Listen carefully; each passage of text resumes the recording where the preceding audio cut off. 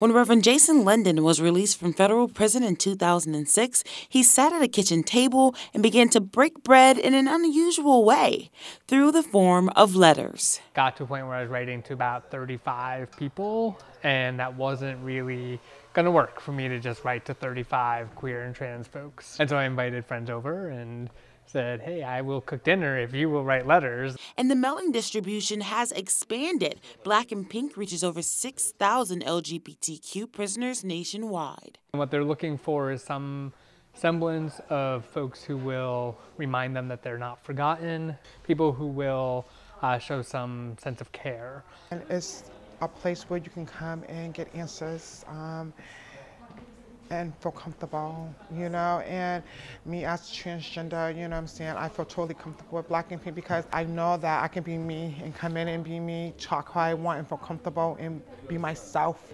The letters have become a staff of hope, a lifeline, for many the only way to describe the unspeakable. Our letters are about showing the system that we actually value the lives of trans women of color, of white gay men convicted of sex offenses, of queer people who are doing time for all sorts of different things. And it shows that we see value in them. Black and Pink is more than a color. The organization proves daily that words, letters, have the ability to empower. Reporting for the BU News Service, I'm Taylor Walker.